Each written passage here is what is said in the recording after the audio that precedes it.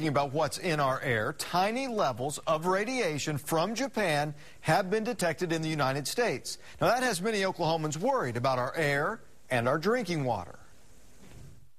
On top of the Department of Environmental Quality sits a monitor. Its sole job is to test levels of radiation in our air. This is something that's done all the time. These monitors are stationary and they've been there for quite some time. And while this monitor's job hasn't changed, the crisis in Japan has increased awareness. These monitors do record continuous data.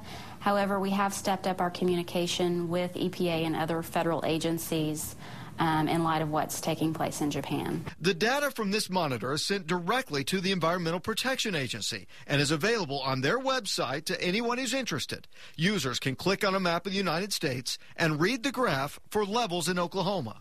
It is important to know if there are elevated levels of radiation in the state. There are other sources of radioactive materials that we need to monitor and be aware of. So far, tiny traces of radiation have been detected in 14 different states, but not in Oklahoma. In fact, the EPA's website says to date, levels recorded in Oklahoma have been thousands of times below any conservative level of concern.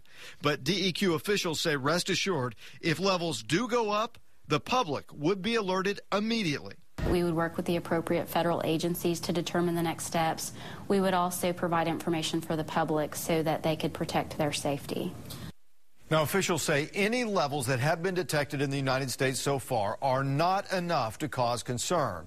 As for drinking water, DEQ officials say that all public water systems in Oklahoma are required to routinely monitor for a number of things to ensure public safety.